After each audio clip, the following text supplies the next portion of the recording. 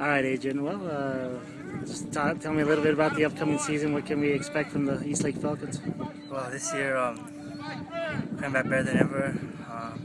We've really grown as a team, and we've been really getting after it in the weight room everywhere. So, expect really big things from us this year. Sure. Well, you guys made the playoffs for the first time last year. I know that was an exciting feeling for you guys, but what's it going to take for you to get back?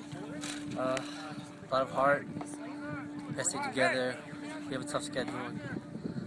We just have to play as one, and I think we can do anything we want when we do that. Sure. We'll talk about the district. I know you and Del Valle and Hanks, and I know Bel Air's moving down. Just talk about the district in general.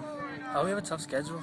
We play some very good teams, and it's just a matter of us working harder than them during the off season and during practice and stuff, praying better for them. Sounds good. All right, Adrian. Well, thank you for your time, and good luck this season. Thank you.